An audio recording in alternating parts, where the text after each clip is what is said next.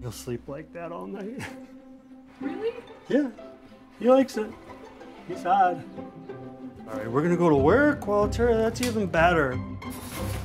Walter, it's a little challenging getting a 140-pound dog who hated water to bathe. He loves treats far more than he hated water. Before we visit a hospital, West Michigan therapy dogs require us to bathe our pets. Ah, it's a fresh bag, Walter. He loves his treats. Good boy. Stand. We're making him work his hips. When we got him, he was kind of telling us, hey, I think I do need a job to do. Hey, Walter, get in the Walter wagon. He visited me when I was in the hospital, not as a therapy dog, but he got a little exposure to that, and he seemed to really like it. He stands up when we get usually about a mile away. He gets pretty darn excited about it. So we got him certified, and the rest is history. How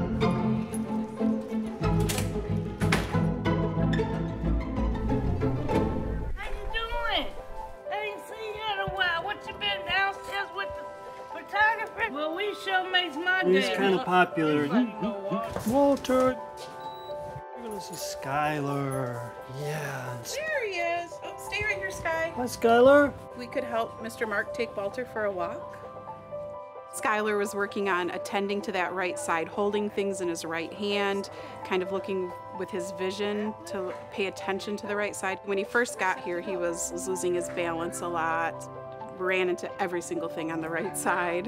And now he's looking to that right side and can walk without losing his balance all over the place. Couldn't move his arm or hand at all. Skylar's working on his vision too to the right. Oh. Good job.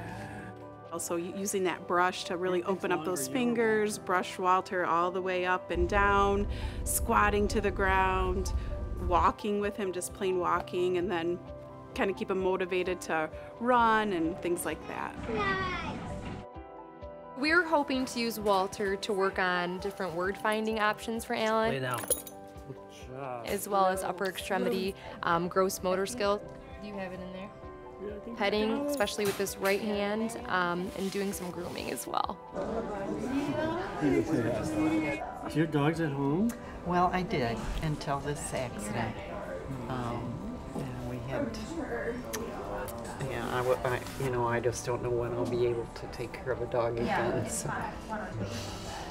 But I have grand dogs. Oh, that's pretty good. So this actually fits right in with what we were doing. Challenging that balance and learning to recover. We lost it a few times and managed to recover, right? Remember him from last time?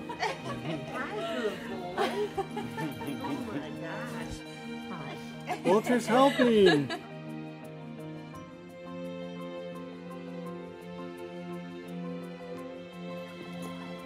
He's such a calming influence on everybody. And they make such huge gains so fast. A little bit slower, just a little bit.